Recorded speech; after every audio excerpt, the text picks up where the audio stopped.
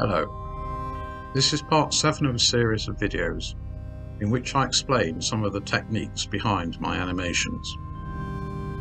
In the previous videos in this series, we looked at different types of curves, such as epicycloids and hypocycloids. In this video, we will look at making patterns by drawing multiple copies of a curve. Let's start with a single curve.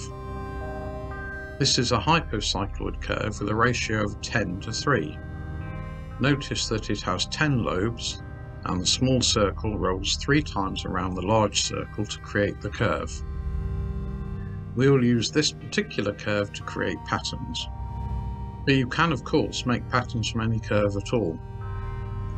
One type of pattern is created by drawing multiple copies of a curve and moving each one to a different place on the screen.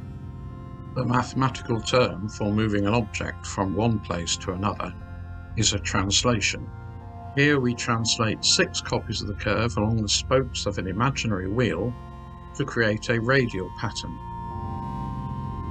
A different set of translations creates a grid pattern like this. We do not always want to draw identical copies of a curve. It can be interesting to change or transform the copies in some way. For example, we can draw copies of a curve with different sizes or scales. In this example, there are 4 copies of the curve drawn in different colours at scales that are between 1 and 2.5 times the size of the original curve. We can apply different transformations to a curve at the same time. Here we see a pattern created by making 7 copies of the original curve and translating, rotating and scaling each one by different amounts to create a spiral pattern.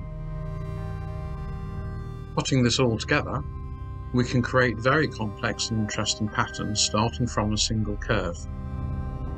In this pattern, 6 copies of the original curve are drawn with different colours and move around in a kaleidoscope pattern.